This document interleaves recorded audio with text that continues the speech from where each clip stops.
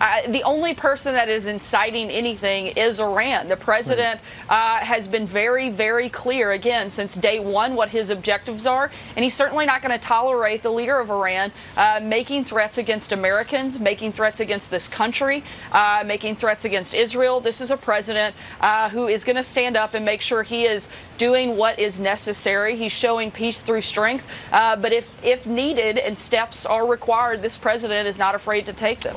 Look, the president certainly uses tough language, but he's also not afraid to take tough steps if necessary. Thankfully, it didn't come to that with North Korea. Hopefully, it doesn't come to that with Iran or anyone else. This is a president who wants to see peace. This is a president who wants to work with other world leaders. This is a president who wants to bring people together, but at the same time, he is going to do what is necessary to protect Americans and to make sure that he's laid that out very clearly. I don't think there's any question what Donald Trump's idea is here is that he's going to do whatever is necessary to protect Americans.